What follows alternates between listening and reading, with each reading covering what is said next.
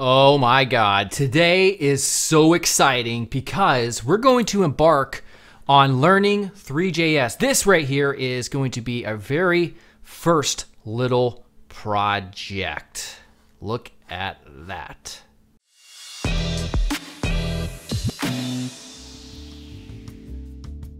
What is up, everybody? Gary Simon here. Today, like I mentioned, we're going to really start taking a deep dive into Three.js, and that's starting today. Now, not every single video going forward will be about Three.js, but a lot of them will be. And it's always something I really wanted to learn. And so just recently, I started to learning Three.js primarily through a new course. And I told Bruno, who is the course creator, that I would give him a plug here. And this is his site for the course. I definitely recommend taking it. I believe it's something like 30 hours or something like that. I don't know, maybe I'm wrong, but it is quite lengthy and extremely in-depth. So definitely check out this if you're really interested in learning every single detail essentially about Three.js. I'm also going to, okay, so you might be wondering, what is Three.js? Well, threejs.org is the main site. And there are a lot of examples here. If you've ever heard of awards, awwwards.com, many of the sites that win awards are using Three.js. Not all of them, but many of them, along with GSAP, which is the Green Sock Animation Platform. And just to show you, I mean, this is amazing. This is a site that's made with Three.js. I mean, just take a look at this. Now, this is a user interface that people can use, and this is all made possible with Three.js. Here's another one, Medal of Honor. I mean, this one is pretty nuts as well. Now, sometimes they have loading icons if there's really asset, there's tons of assets for it to download, but it can also be very quick depending on, what it is that you need to do. A lot of particle effects that you can integrate, and really my goal with Three.js in this channel is to teach people how to use Three.js primarily for like landing pages and web design, and not like games, because you can create actual games with this. So definitely check out his site, and definitely look forward. I'm going to be creating a Three.js playlist, and we're going to be creating some really cool stuff starting with this relatively simple example today. So let's get started. Now, wait 1 second. You're about to watch me tackle some advanced front-end development stuff. But if you're not very great with front-end development, then you should definitely check out the front-end developer career path at scrimba.com. They've recently launched their front-end development career path, which is a collection of courses that cover HTML, CSS, JavaScript, React, and much, much more, as you see. It's over 75 hours of awesome content. There are hundreds of interactive coding challenges, and it's all geared towards helping you go from beginner to someone that's hireable as a front-end developer. So check out the first link in the description below to get 50% off. Alrighty, let's get started. Oh, I forgot, by the way. Let me turn off that, or get rid of that taskbar. All right, so right here we're at GitHub. Literally 6 minutes ago, I created this public repository where you can get started with just a quick setup, really. And this setup is basically, I stole it from Bruno Simon. Actually, I asked for permission first on Discord. And it's just gonna help you get up and running with WebKit and Three.js, and just a quick boilerplate code, because a lot of it is very boilerplatey-ish, if that's that's definitely not a word. And so I'm going to show you how to use this real quick if you've never cloned a repo. You just want to come here. This is in the YouTube description, and we're going to come over here and code HTTPS, take that version, copy this right here real quick. I'm using Visual Studio Code, and we're going to go to, real quickly, view the terminal. All right, I'm going to go to CD code to get in my code folder. That's where I store all of my projects. And we're just going to type git clone. We're going to right click here. It's going to copy that URL, or paste it rather, and we're going to give a custom name for this. So I'm just going to call this Three.js DC-1, or Three.js-DC-1, as in, like, Three.js DesignCourse, like the first Three.js video. So hit enter, and it's very quick as you can see. So we're gonna cd into that folder, Three.js DC1, and then we run npm I for install. Of course, you're gonna have the Node.js installed along with the Node package manager. You can Google it if you don't know what that is, because then you'll be able to run these commands. Then finally, when you want to start it up, npm run dev. When we do this, it's gonna start a server right here. It's gonna load this up, and there we go. We have a torus, a ring that's floating and stuff. Now, the cool thing about this starter is that it gets a lot of the code, like I said, it's very boilerplate-ish code out of the way. To make it responsive like this, you know, you have to write, you know, a decent amount of JavaScript to get it working. So a lot of this stuff is set it and forget it, but we will quickly look at some of the code real quick. So let's go ahead and we're going to open up a folder, the one that we just created. And here it is, select folder. All right, so we have 4 different folders here. The node modules, of course, you don't ever want to mess with that. Don't worry about it. We have the source right here, and we have static right here as well. Now, the source is where we're going to be working in. Let's take a look at the index.html. As you can see, it's very simple. All we have is just a canvas of class WebGL. So there's 2 different ways to get the canvas on there with Three.js. You can actually get the canvas element and add it through JavaScript, or you can have it right here as well in HTML. We're going to use this way because it gives us more control and flexibility for when and if we want to add more HTML in here. So let's take a look at the style.css. Right here, not much happening. So we're getting rid of the margin and padding. Font family poffins. I didn't even import the font. I should not have included that in the starter pack. That was an accident. And then WebGL, we have it by default fixed here. We're going to be changing that later. This is the canvas element. And so that's all that is. And then here is the bread and butter. All right, so first we're importing the CSS up here through JavaScript.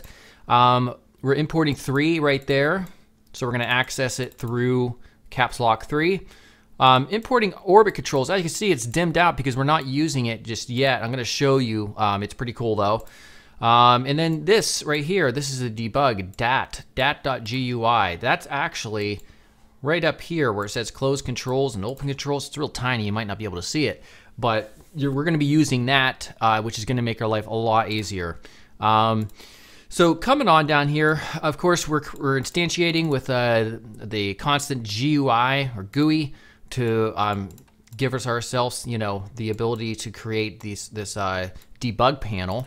We're not using it yet, as you can see, it's dimmed out. We have the canvas element, so we just use vanilla JavaScript to get this canvas element right here, canvas.webgl. It's the class, as we can see in the index.html. So that gives us access to that. And then let's move these things around a little bit.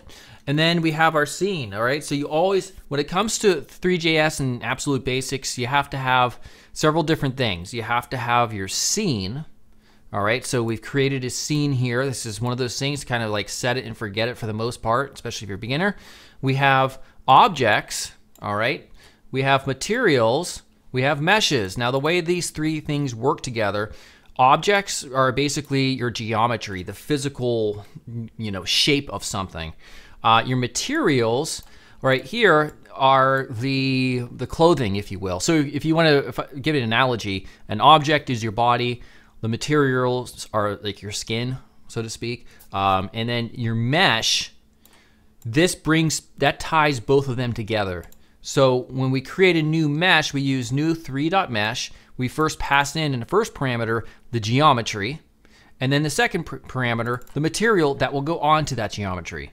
And then we finally add that to the scene. So you can think of it as a 4-step process in order to actually get something onto your canvas. First, you create the geometry, that's your object. You create the skin for it, your material, and then you combine them together as a mesh, and then you add it to the scene. That's all it is, all right? Next up, we have lighting. So there's a lot of different, oh, by the way, I should mention this. When it comes to objects and geometry, there's a lot of different types of built-in geometry that you can choose from. When it comes to Three.js, you can create cubes, rectangles, spheres. There's a lot of them, and they're all available in the really well set up documentation for Three.js. There's a lot of different types of materials as well. Same thing with lights. This is a point light, but you have access to many other types of lights as well. Coming down here, a lot of this is the boilerplate stuff. So the sizes object right here, we're storing the width of the window inner width and height of the window inner height. When the browser is resized, we have to notify that to Three.js so that it knows how wide the canvas element should be. So that's basically what's happening here. You really don't have to worry about this part at all. This is the boilerplate stuff. Set it and forget it. We also need a camera and a renderer. So when I was going back to all the things that you need, like I said, you have to have the scene set up, you have to have your objects, you have to have your camera, and of course, as with lighting, materials, and objects, you have a lot of different, not a lot, but you have several different cameras that you can choose from. This is the perspective camera that gives you kind of like a real world perspective of what things look like. But then you also have another type of orthographic camera, which kind of gives you the isometric perspective in your scene. We're going to be doing that in the future. And then, of course, these all have different parameters in which you can experiment with. Again, I'm not going to go too much into detail about the absolute basics here. We could set the camera position, as you can see in X, Y, Z. See and add your camera. Then you also have to have a renderer. And again, this is one of those things, it's kind of set it and forget it. So the renderer takes in the canvas right here. And then at the bottom, we have the animation portion. So right here is basically when it concerns to be able to animate. And request animation frame. This has nothing to do with Three.js, but this is just vanilla JavaScript. And basically, depending on your frame rate, it's basically running this tick function over and over extremely fast. So as you can see, we have this sphere. I don't know why I called it a sphere. It's not a sphere anymore. But we're setting the rotation on the y-axis to half of the elapsed time. And thus, we get in animating like this on the y-axis. So enough talking. We're going to get rid of this, and we're going to kind of just start from scratch, at least in respect to adding an object here. So let's go ahead up here, and we're going to go to our objects. We're going to go ahead and just get rid of this. And of course, when we do that, it is going to break, definitely. So if we get Control-Shift-I, and we refresh this. Wait, what's happening here? Oh, did I run my correct, let's see here. Terminal, view, terminal. Yeah, I'm not even running. npm, wait. What is happening here? npm run dev. There must have been an issue or something, because I thought I was running that. But it's not gonna load, because now with geometry is not defined. All right. So let's just work with a sphere here. And the sphere is baked in, is one of the primitives that you can use that Three.js will provide you with. So under objects, we're just going to put a const of sphere geometry. You can name this whatever you want. And we're going to say new 3 sphere buffer geometry. All right. And it takes in a few different properties, and this would be a good point here to get into the habit of looking at the Three.js documentation. So if there's a sphere buffer geometry and you have no clue what it is, type it in Google, you'll find it quickly, and it's going to give you all the information that you're going to need to know. So under the constructor, we have the radius, we have the width segments, the height segments. So that's what we're specifying first. All right, so this is going to control the size and the number of segments. is basically, you see how some of these have like these points and these different faces. The more you increase those right here, the more like an actual circle it's going to look like. Now, of course, the more that you have, the slower it will end up being for performance, but because we're only going to be dealing with this project with just one sphere, it doesn't really matter all that much. All right, and of course you could play with these. And by the way, this is that .GUI debug panel. We're going to be able to create some of our own and control exactly as we want. All right, so we're going to put 0.5 and then also 64 by 64 for the different segments. Now, I called this sphere geometry. Really, we can just call it geometry because we already have it set up down here. And when we save, we'll see that if I come back over here rather, we have to refresh it whenever there's error. Now we have our sphere here sitting in the middle. All right. So now let's go ahead and focus on the actual material. So there are a lot of different type of materials. Like this is a mesh basic material. We can set the color, as you can see, by material.color. Like this is red. We can go 00FF00 here, make it green. Not that exciting. We're going to use what's called the mesh standard material, and this is a really powerful type of material that really allows you to convey the real world as much as possible, if that makes sense. It has a lot of options that we can use. So when we use this, in fact, this would be a great time, once again, to get in the habit of looking at the documentation. All right, so PBR, physically based rendering, and this is what the mesh standard material gives us. Look at all these different properties that it has. Quite a bit. And one of the great ways to be able to experiment with what these properties do is by using the dat.gui little debug control panel.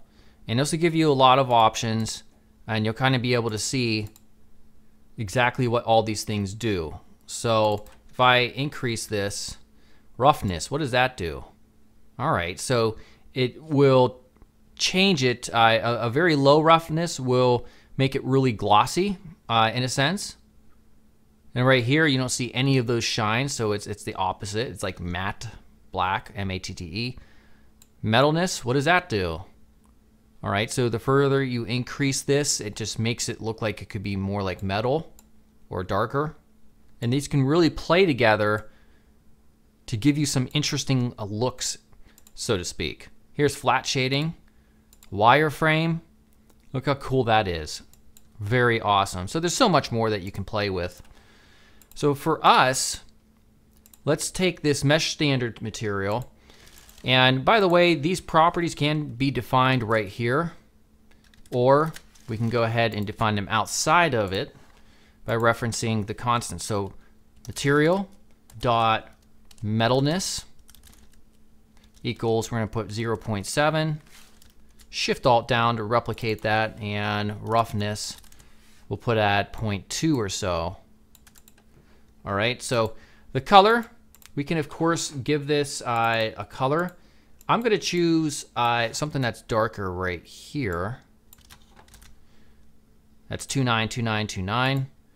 And now we can't even see it. We can only see like this little light that's bouncing off the light that we created, the point light.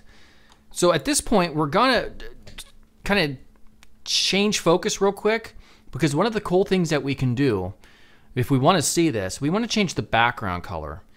The way I'm going to choose to do it, and there's obviously we can do it within Three.js, but I kind of just wanted to do it within the browser, is we can make the background of Three.js transparent, and then we can see whatever we want based on the website background. All right, so what we can do is, where we do that is in the renderer. So where is the renderer? Right here. We put it in the options. We put alpha true. We save, and now we can see our black ball. All right, so let's change the background too. So we'll do that, of course, in the CSS. So anything that we do here is going to show up in the background behind the canvas element. All right, so let's just do a background. And what color? I didn't use a color. I used a gray. So it's an RGB value of 24, 24, 24. And it's just slightly lighter than this. I kind of like the look of that. All right, so now that we have that, let's go back to our script here. And the next thing that we'll worry about is we want to give this, if you want, there's a lot of different ways that you can shape your geometry, your object, and without actually having to do it by hand by creating actual vertices like in a 3D program. And that's done through the material. So the material, especially with mesh standard material, it has what's called normal maps. All right, so let's go to Google real quick and I can show you what a normal map is or what it looks like. So a normal map looks like this. All right, it's just kind of this weird purplish blue pinkish, and it basically and you may have heard of a bump map. And bump maps are grayscale, but it's the same thing, except normal maps provide you with more detail. Not you, it provides, you know, whatever. And by the way, normal maps aren't just specific to Three.js. This is a 3D terminology and concept. But what it means is basically, if we apply this, it's just like a picture, like a PNG file. If we apply this on and specify as a normal map onto our object, and our object is just a sphere, you know, completely flat surface, depending on how it's structured, it will make it look 3D or make those areas adjust in such a way that it makes it look no longer just a circle. It could look like brick. It could look like this, what do you call that? Why am I coming up with a blank? It just makes it look like whatever texture, you know, is presented here. Like this looks like stone. So this could be a really great way to create like a planet. And so I found a pattern, like a golf ball pattern texture. So we're going to, but it was only grayscale. So we're going to take that pattern and we're going to convert it from the grayscale to a normal map that looks like this. All right, so what I've done real quickly, we're going to right click here in static and we're going to reveal in File Explorer, and we're going to go in there and we're going to create a textures folder, and I'm going to paste in a file. Now I'm going to try to remember to link this directly in the YouTube description so you can follow along and do the same thing. We're just going to call this height, and if I double click it, this is what it looks like. All right, it's just repeated little circular gradient balls in the middle. So what we can do, we need to convert this to an actual height map, or normal map rather. And so to do that, there's a normal map generator that I found. Normal map generator. And we click on this, and we can go ahead and choose this, and this will allow us, real quickly, let me copy and get the right URL. There we go. I'm gonna go up here. We're gonna choose height. There we go.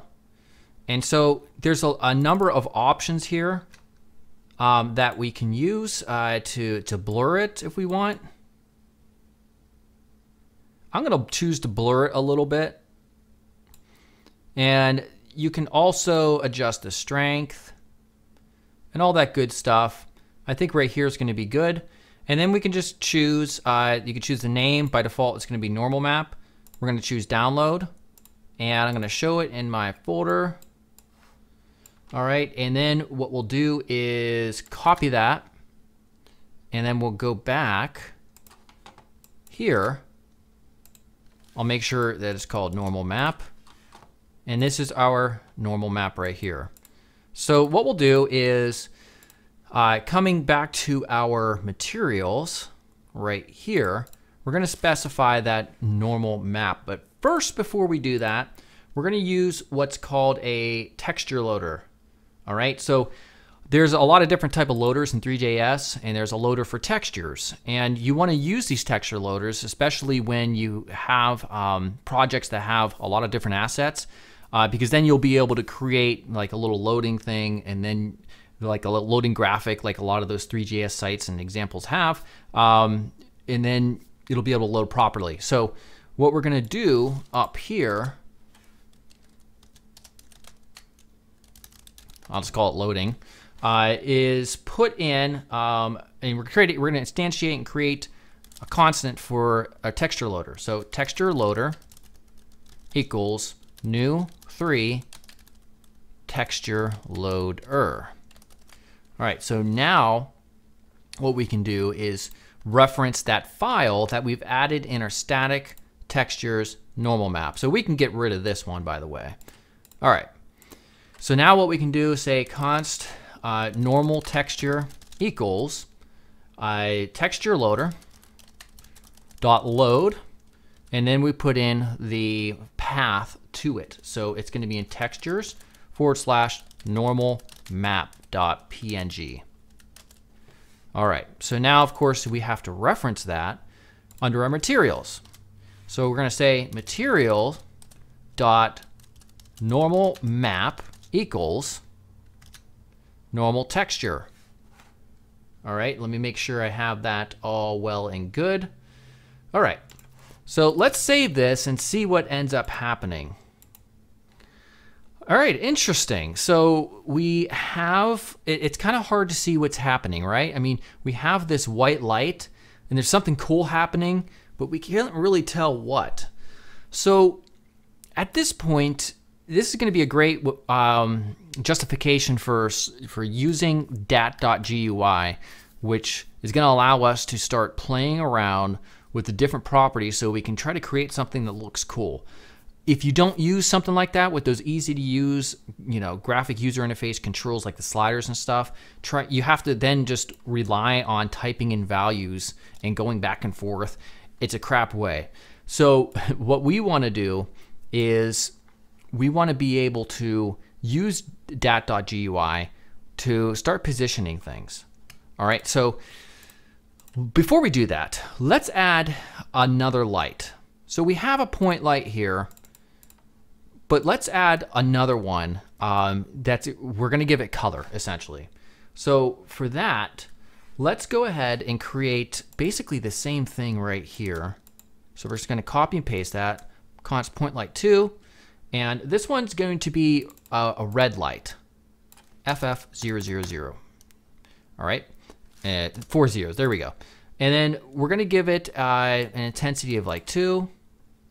The position, you can set the position, by the way, by doing position.x.y.z, or you can do it all in one. So let's just select all 3 of those, control / to uncomment, to comment rather. We're going to do point light 2 dot position dot set, and now we can set all 3 of them in the parameters. So for the parameters, I'm just going to just leave these by default at 0 for now. Actually, let's put them at, let's just do 1, 1, and 1. These are X, Y, and Z. And then let's also put point light 2 dot intensity equals, let's just leave this at 1. And then we want to scene add the point light 2. All right, let's see what happens here, if anything noticeable. Okay, so now we have something here. Now, if we want to start moving these around, these lights, and positioning them, like I said, we can go back and adjust the X, Y, Z's of these, or we can use dat.gui, which makes it a million times better for setting up your scene, not just for light positions, but object positions, rotations, and a lot of other stuff. So let's do that. So we've already created our constant of GUI, or GUI if you want to call it. We're going to, just underneath point light 2, reference our GUI. Now, one thing we want to do first, well, we're not going to do that first. We're going to do this after in a second. I'm thinking ahead. Let's just go ahead and add we're going to reference GUI.add, and we want to reference the not the property, but our point light 2, because we want to be able to control that red light we just added. So we simply put point light 2 dot position, and then we put in string format in the second parameter. Is it going to be position X, Y, or Z? So for now, let's just put Y. All right, so when we do this, at this point, we can see we have Y, and it says 1. Now, if we increase this, like left click and drag this up and down, you can see we're moving it up and down on the Y axis. Very cool. But we have some other abilities here. So for instance, if we want to put a minimum value, like maybe -3 on the Y axis is, you know, we don't want to go further than that, we can do that. We have to have a max. So maybe we don't want to go higher than 3. And then we also have a step. So we could put 0.01. So that means when you increment it, it'll increment it by, you know, 0.1 or like 1%. So if we save this now, we're also going to see that it's going to turn into an actual slider. It was a text field before because we didn't specify a minimum and a maximum. When you specify the min and max, you get the slider option right here. So it's handy. Oops, let's go back there.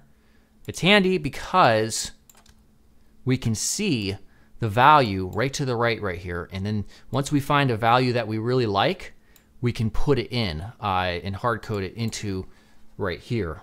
So we also, in order to position this, we're only doing on one axis so far. We want to add the other 2. So Shift Alt down 2 times to replicate it. Put X and Z here. You know what? Let's also do intensity. So we'll replicate that again. So we're just going to put point light right there, and then just put intensity right here. All right. So let's put on the X -6, because I found when I was experimenting with that, -6, I wanted more for the X axis to be able to go that far. Maybe we can put 6 here too. And then for intensity, believe you don't have a negative intensity, so it starts at 0. And then we'll say all the way up to 10 or so. All right. So now we're going to hit save. And look at all this stuff that we have to work with now. So now we can move it over here. We can push it over here. So now we have full control. Awesome, awesome. So there's another way to visualize and help you work with lights and their helpers, their light helpers. And so there's different helpers based on the type of light that you have, and there is a point light helper. So what we'll do is create that real quickly. So let's go ahead and put that right here. So const point light helper equals new 3 point light helper. And we're going to pass in our point light 2. And we're also going to specify 1 here. I forget what that second parameter is for. Oh, I believe it's for the size of the point light. We'll experiment with that. And then all we have to do is scene add our point light helper. So when we save it, we're going to be able to see where that thing is. So let's refresh. So right here, it's like kind of out there far, kind of close to us, because on the Z-axis, it's on 1. If we push it back there, now we can kind of see, now we have like a reference point. So let's adjust this to like 0.3, for instance, and see what happens. I believe it does just change the scale. Where are you, dude? Let's try 2. This would be one of those good, yeah, it does adjust, it basically has to do with the scale. So let's just leave it at 1. And now we could start moving this thing around and figuring out kind of like where we like it the most. Intensity. There's not a huge difference on intensity, but kind of increase it further. Yeah, let's just go all the way to 10. And now you can just kind of position it where you kind of like it. I'm going to leave it right there. So all these values now we can plug in. So when we're setting the position of point light 2 up here, this is the X, Y, and Z. Make sure you put, not Y, then X. So it's negative 1.86 on the first. On the second, it is, on the Y, it's 1. And then on Z, it's negative 1.65. Now when we save this, and the intensity we agreed is just going to be 10. So when we save this, now it's there by default. Awesome. So this looks really cool. It's already starting to come to life already. Now it would be cool for an interesting contrast to have another light down here that's perhaps like blue or something. So let's do that. Well, at this point we already have a lot of our code written for the lighting and the point light helper. Let's get rid of this. So what we can do is just copy from here all the way down. We can just do like light 1, or light 2 rather. This will be light 3. All right, so now we have a bunch of things to change. Point light 3. And for this one, we're going to, we're not going to change the color. We're going to use dat.gui to experiment with the color, which is really awesome as well. So for a point light 2, let's just leave it here. Or point light 3 rather. Let's change all these where we need to change them. Oops, right there. Make sure you update everything that's necessary. And now we have a kind of like a problem. Look at all these. These are all like, they're like grouped together in a weird sort of way that makes it difficult to understand. We have folders that we can use with dat.gui. So let's make use of that because that makes a lot more sense. So for the folder, what we'll do is, let me find my point in my reference code here. We create a folder called const, actually let's do it right above, right here. Const, we'll say light1 equals gui.add folder, and we'll call this light1. All right, so now instead of referencing GUI, we reference light1 right here. Now that first light is going to be in its own little folder group that we can now extend. Now let's do the same thing real quick over here.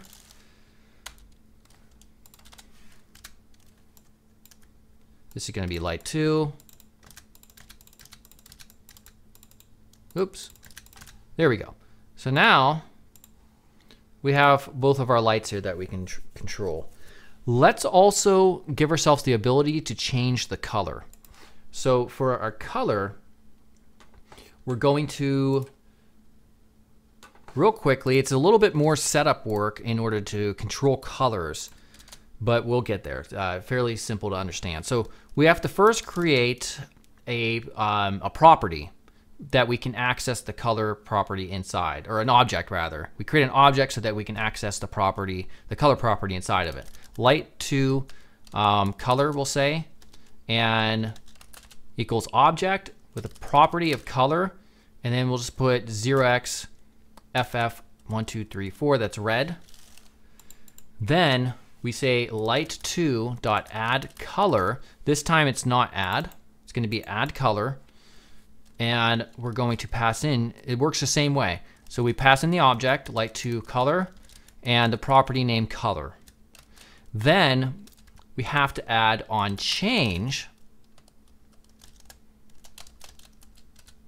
We specify point light 3 because this is what we're in reference to. Oh wait, light 2. Light 1. Okay, I was confused myself because that said light 2. Point light 3 is what we're changing right here. It's the color. Point light 3.color.set. It's going to be light2 color.color. All right. So basically, this means in the dat.gui, when we change it, with the little color palette, it's going to notify Three.js to change this color. So that's how you change colors with the debug option for .gui. So now, we got a problem. Light to color is not defined. All right, so which line was that? Right there? I didn't have the correct camel case or whatever. So let's go ahead and first move this over. We're gonna try to get it over here. So Y will come down, X will push it over, and then the color, just go to blue. Look at that. Look how freaking awesome that is. I love it. Maybe something like that. Look how cool that looks. The intensity. I really like that. All right. So that's how you can use the debugger to really help set up everything. Not just lights, of course, but all the various properties that you have access to. So this looks really cool. I like it. Let's go ahead now and kind of switch things up. We don't need our helpers anymore. So what we can do is we can take this and comment those out. Save it, they should go away. All right, you could even hide this if you wanted to. And you can also have this collapse by default if you wanted to as well. Uh-oh, what happened? We lost something. I think I commented something out that I shouldn't have. Let me go back. Yeah, because I commented, what did I uncomment or comment? This is point light helper 2.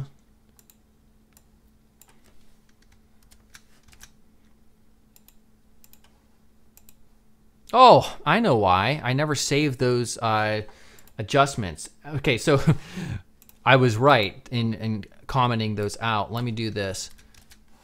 I'm going to, on my other screen, I have the values I already wanted to use.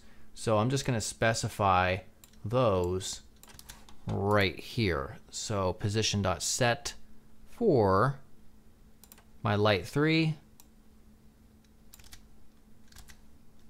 Let's see if that works. Ooh. Yeah, we have to also, I also didn't change the color. There we go. It's kind of over here a little bit too much. I kind of wanted to push it over, so if I just take my X, there we go. So 2.13 on the X axis is going to give me, let's see here, 2.13. There we go. All right, that's looking pretty cool in my opinion at this point. So now we can add some interactivity, right? So this is kind of cool with how it looks and stuff, but what if, you know, we wanted to make it move a little bit based on mouse position? So you can do all that. So what we'll do is we're gonna come down and specify, I think just right around here under the animate section. What we'll do first is we're gonna add an event listener and we're gonna make it notify a function. So we're gonna say document.add event listener. On mouse move, we're going to say on document mouse move. So that's gonna be a function that we have to create. So for that function, first, before we create that, we have to create a few variables. So we're gonna do let mouse x equals 0, let mouse y equals 0 as well. And let's do this a couple more times. Target x is gonna be 0 and target y will be 0 as well. And then also we're gonna create a constant of window half x equals window.inner width and divide that by 2. And then do the same thing on the y axis. So inner height. So we'll take on document mouse move, pass in an event, Come on, stop hitting the wrong key. What are you doing?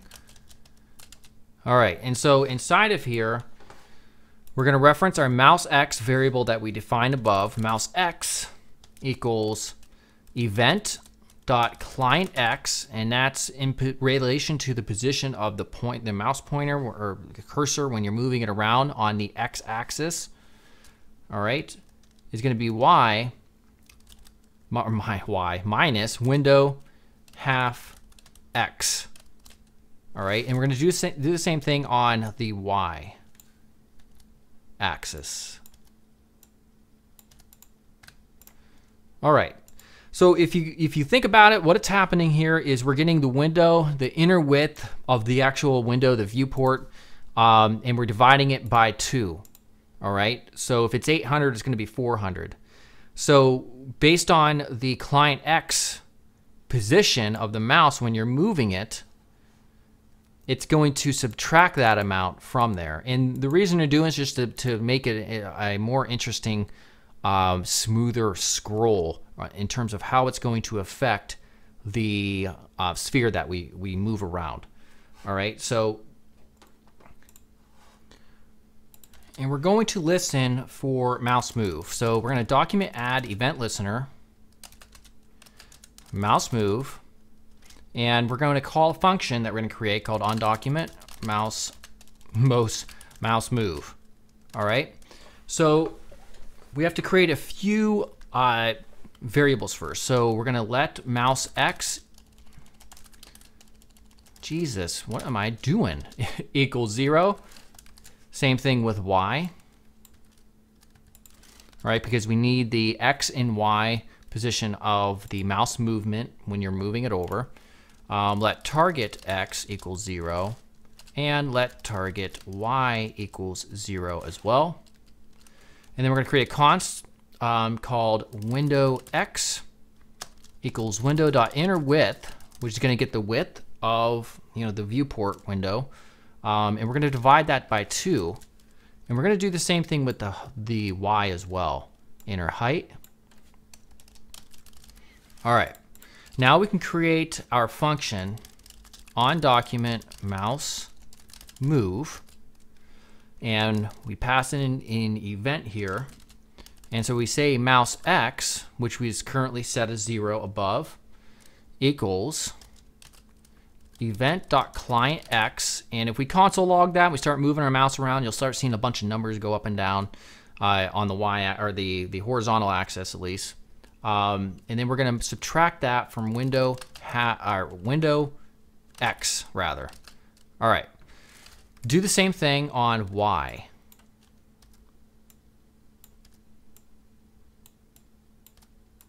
All right, just like that. So replace those 3 X's with 3 Y's. So what this is doing is, if the width of the window is 1600 pixels, it's going to be 800 for window X. And then we take the position of the mouse on the X and Y axis, and we subtract that. We subtract window X and window Y respectively. Now, why are we having this? It just affects how much, or it's going to affect the movement of the object, the sphere that we're going to use these values for, if that makes any sense. Probably doesn't at this point, but that's okay. And all we're going to do is, now that we have our mouse X, we say our target X, which is currently set at 0 up top, and target Y as well, equals mouse X times, and then 0.001. We'll do the same thing on Y. And guess what? Let's see here. Make sure this actually works. Oh, it's not going to work yet. Not going to work just yet. We're going to come down here. Now, we have sphere rotation Y, which is why it's currently spinning. We're going to leave that there because if I want movement all the time. So if the mouse isn't over it or whatever, or your finger or whatever, I still want movement. So we're going to say sphere.rotation.x, or we'll start with Y again, plus equals, this time it's going to add to itself, 0.5 times target X minus sphere.rotation.y. Let's save it, and it should work in relation to our mouse. There it goes. Look at that. So it's off the screen. It keeps on going, but then we interrupt it. Now let's add that for the other two axes. X. This is going to be Y. And this is going to be X. So let's save, well, let's not do that. Let's just do this one real quick. Z is going to be Y here and X here. We're going to play around with these values though. So now you can see it's really adjusting things quite a bit. Let's change this to 0.05 and 0.05 here, and we'll also flip this on the negative. So now it's kind of really adjusting things differently. All right, cool. Now, what else can we do? All right, so we can also make this respond to the scroll position. And in order to do that, we're first going to get back into our index.html, and we're going to add a little bit of markup here. So we're going to have a container class, and it's going to be h1 fill the sphere. After it, we're going to have an empty section so that we can create some scroll. So in our style.css, we're just going to create a few rule sets. So for our WebGL, instead of position fixed, because we want it to go out of view, we're going to say position absolute. All right, and then we're going to come down here and we're going to say our container, and we're going to say height 100 viewport height, display grid, and place items center. That's going to center the text vertically and horizontally. Can't see it because it's black and in the back and not very big. So let's take our H1. We're going to say font size 8 rem units. Text transform is going to be uppercase. Color is going to be white. Let's save it. Ooh, that's big. The reason that's big is because I'm at 150% zoom. There we go. All right, that's really cool. Let's take our section as well and give it a height of 100 viewport height. Now we can scroll down. By the way, let's get rid of these controls real quick. So we can just go back to script. They're kind of annoying me. Let's see here. Yeah, so if I take all this right here, comment that out, all this, comment that out, we should be good to go. And of course we're not. I broke something. Light 2 is not defined. Let's see here. Right here. Comment on, that was just for the lighting portion, or the coloring rather. Refresh. All right, there we go. Now, wouldn't it be cool if we could, let's see here, if we can make it so that this is sort of transparent in some way. What we can actually do is on the WebGL class, on the canvas element, we can place a mixed blend mode. We'll say exclusion. Look at that, isn't that cool? I thought it was interesting. All right, so now we have this ability to kind of scroll down. Oh, let's also get rid of this horizontal scroll bar, and we can do that with, if I can find it. So in order for this to work, we can't just place it on the HTML and the body. We have to do body alone, overflow X hidden. If we did it on both the HTML and body, then you can't scroll down anymore. It kind of disables it for some reason. So now, here we go. We don't have that anymore. All right. So how about like if we scroll this down, maybe something happens to the size of the sphere or something like that. All right. So let's go ahead and we'll go back to our script.js. All right, basically right in our animate section. And we want to call another element. Let's come right down here. So we're going to say window dot add event listener, just like we did before. And this time not mouse move, but it's going to be on scroll. And we're going to call update sphere. All right. So we're going to say const update sphere equals event. And inside of here, we'll just say sphere.position.y. So I guess we'll just move it up. Instead of scaling, you could scale it as well if you wanted. Window.scroll y times something really small. Because if you leave it by default with just scroll y without multiplying it by a smaller number, it'll just shoot out really fast, like instantly. So let's save that. Now we kind of have a little bit of a parallax effect occurring here. Let's also update the position. In fact, that's what I meant to do down here. It was not supposed to be position. It's supposed to rotation. It's supposed to be position. There we go. So now we're adjusting it. We're making it look like it's growing, but that's only because we have a position on the z-axis. And look at that. Look how cool that is. Awesome, awesome stuff. All right, I hope you enjoyed that. I know it's a big crash course essentially, but definitely consider taking Bruno's course at Three.js Journey, and it is elaborate. I'm not even done with it myself. I'm only halfway through. So yeah. Anyhow, keep an eye out for a lot more Three.js content. Make sure to subscribe, give me a comment, and I'll see you soon. Goodbye.